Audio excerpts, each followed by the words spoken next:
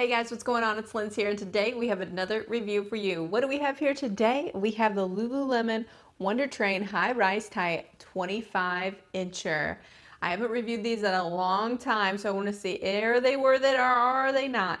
But before I get into it, don't forget I link everything up below when you shop directly from my links. It does help support my channel. I appreciate that so much. I went ahead and got the basic black. We can't ever go wrong with a pair of black leggings. However, in these leggings, they have a bunch of different colors. They have greens, they have whites, they have blues, they have browns. So we have some options here. I'm going to talk about some different options that we have later on, but first let's get into the waistband. Does it pass the high waistband test? Yes, it does. It hits well above the belly button, something that Lululemon does well in my opinion. Something different with these leggings is that there is a drawstring. So I went ahead and got a size 6, which is what I typically wear in the Lululemon Align leggings. However, once I saw that the model on the website was wearing a size 6, I was like, oh wait, maybe I should have sized up a little bit.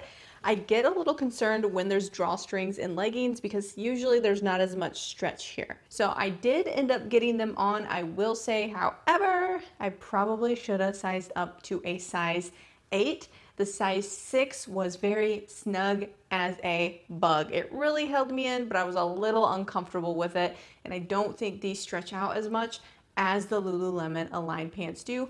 They do hold you in quite a bit, which I do like, but I should size up. So just a little note there, you may have to size up in this legging. Now, as far as the waistband goes, we have that drawstring. One thing I do like about Lululemon's drawstrings, they do stretch. So we have that nice little stretch here, so it's not as constricting, getting it up over our hips. Now, with the waistband, it is going to be double layered, and then we do have a front seam going right here, but I have no issues with the crotch area, so everything is good to go. We do have a double layered gusset here for nice little protection down there, so we're good to go. We do then have one seam on the inside. One thing I like about Lululemon leggings is that their seams always seem to hold. No pun intended. I don't usually have problems with them unraveling, which is why they last me so long. Now, when we move to the side, we got just a smooth, no lines. I like it, similar to the Lululemon Aligns. Then when we go to the back, we have the same thing. We have the waistbands going straight across the glutes. I like to pull them up, usually if I have a little more wiggle room than I did in these, and kind of V up around the glute, but the seam goes straight across the glutes there with a little seam down the back here as well. We also have the Lululemon logo on the calf. It is silver, it is reflective, and we love that because we can see the Lululemon logo. I know that's something that I personally like. Now we also have a front pocket. It's a secret stash pocket in the front. You could fit a credit card in here, key fob, and a small snack.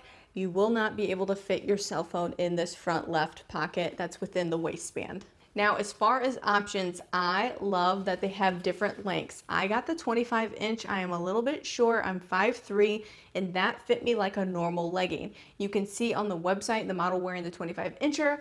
It is going to look more like a capri on her. So you can pick different lengths that fit best for you and how you want the length to hit on the bottom of your leg there, which I love so much. Another thing to make note about the Wunder Train leggings, they are going to be more for training compared to the Lululemon Align legging. So I really like these for lifting weights, doing more high intensity workouts. They really hold you in well and still allow you to breathe when you have the proper sizing. So this is why I do love the Wunder Trains. And again, when you take care of your Lululemon stuff, it lasts forever. Overall, these are a yes for me. I would personally size up to a size 8 because they were a little tight in the size 6. But overall, they passed all the tests for me. If you have any questions, drop them below in the comments. Until next time, we'll talk to you guys later.